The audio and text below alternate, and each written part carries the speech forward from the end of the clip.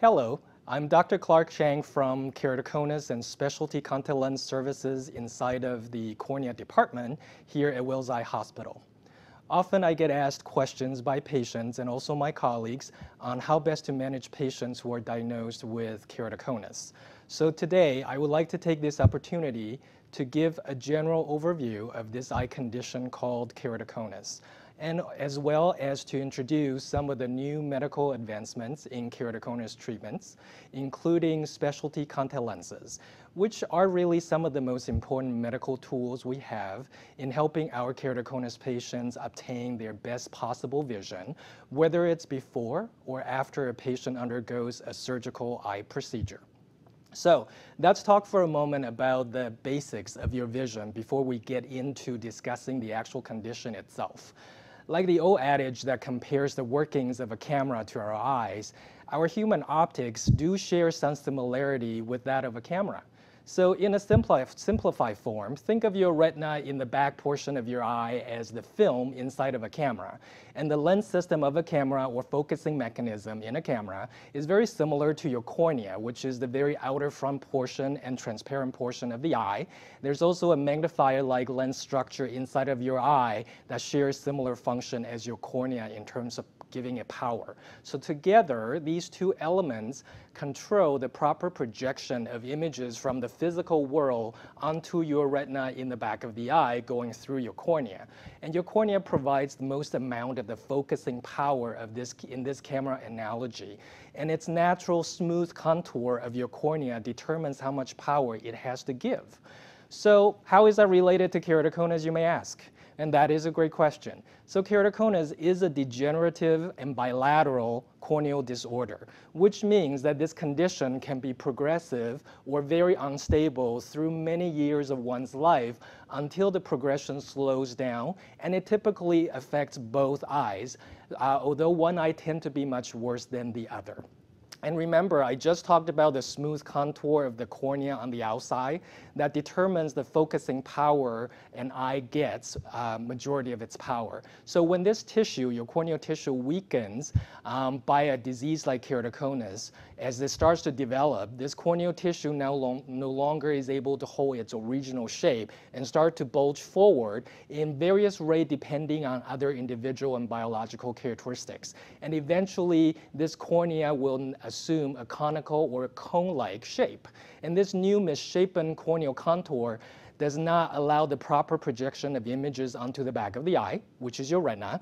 And this means that the visual signals, much like your cell phone in a city, gets very poor quality when it gets to your retina, and very poor quality visual signals is transferred to the visual cortex inside of your brain and leads to processing errors, if you would, quote unquote.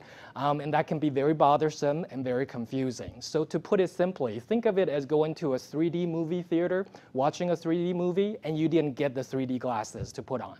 So patients complain about seeing multiple out of focus images that are always blurry, no matter how hard or how long they try to stare in an object, which makes it very tiring for them and very difficult to distinguish and localize an object in space. And as well, keratoconus patients also experience very bothersome glare and halo because there's so many light that is going into the back that's not focused, making patients feel very uneasy and very unsafe when driving at night or go out on a very sunny day. So many of these patients discontinue driving activities or try to avoid going out when it's sunny outside. And these are just some of the examples of the challenges of living with keratoconus condition. Doesn't even cover all. And keratoconus was previously thought to occur potentially 1 in every 2,000 individuals. But there has recently been reported by a study from the Netherlands that it could be as high as 1 in every 375. That's a big contrast, a big difference. So whether it's because we now have more sensitive clinical tests that we can perform, or just that doctors are more aware of this condition, it certainly appears that we continue to learn about this disease and that keratoconus is not as rare as we used to think. And because of its degenerative eye condition, it's important to discuss how we can stabilize this disease. Now, FDA approved a medical procedure called corneal crosslinking in April 2016 for treating patients with progressive keratoconus. So it basically uses an eye drop called riboflavin. Think of it as very similar to vitamin B, and also plus an ultraviolet light, UV light, that together makes the corneal tissue stronger, which then stabilizes the condition and enable your cornea to better hold its shape. So we now offer this treatment in cornea services at Wills Eye Hospital, and be happy to work with you in assessing your individual risk profile and whether or not the treatment procedure is needed. Now, in addition to stabilizing keratoconus condition, this procedure, corneal crosslinking, has also been reported in medical literature to bring about some improvement to the corneal contour that we were talking about, so it's not as bulgy, if you would. Now, although doctors are very happy to see this result, this improvement typically is not sufficient to achieve the visual improvement that is needed to function in daily life for majority of our keratoconus patients. And this is where specialty contact lenses really shines. By being able to control a shape of a polymer material that we make into a specialty contact lens, we're able to use the customized outer shape of these lenses to have you put the lens on the eye and basically cover up or mask the misshapen contour of the cornea. And this is almost like rebuilding the shape of your cornea on the outside without performing a corneal transplant. And I know what you're thinking. Every time I say contact lenses, most people think, oh, soft disposable lenses that I see on TV, but I've tried and it doesn't help.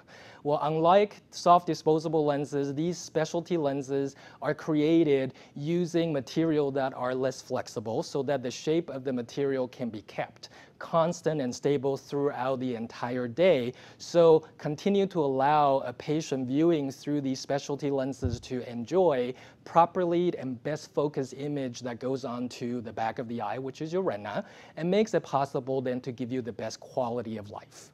So most patients think that specialty lenses, on the sort of flip side, if they're not thinking it's soft disposable lenses, they are usually thinking, oh, it's the hard lenses that I've heard and they're very uncomfortable and I can't wear them. Well, what patients don't realize is that there have been many advancements made in these specialty lenses, and we offer lenses at Wills Eye ranging from the corneal gas permeable lenses that you are thinking of, which think of it as the modern version of the modern improved version of the hard lenses. And also, in addition to that, soft keratoconus hydrogel lenses, hybrid lenses that has soft and hard combined together, as well as a scleral lens. So each of these lens designs have their own advantages and really need to be properly matched to the unique profile in each patient. And once the initial fitting is done, the lenses will be custom made for you, and it can then go on and take a series of several visits to make further individualized modifications onto the lenses. So when you come back, or when patients come back to clinic to see me, and this is very similar to being monitored after any type of eye surgery.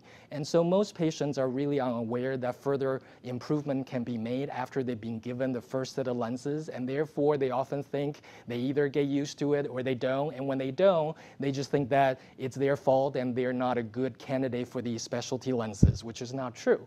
And this is why at Wills Eye we offer our specialty lens services on a slightly different care delivery model, where we will work with each patient throughout a series of the visits that are required to make sure that they are getting the most out of these prescribed specialty lenses that are customized for their condition and for their eyes.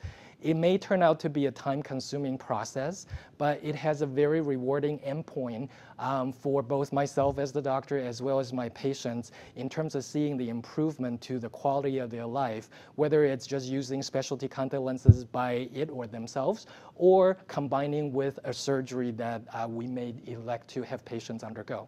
And once again, I'm Dr. Clark Chang from the Keratoconus and Specialty Contact Lens Services here inside of our corneal department at Wills Eye Hospital.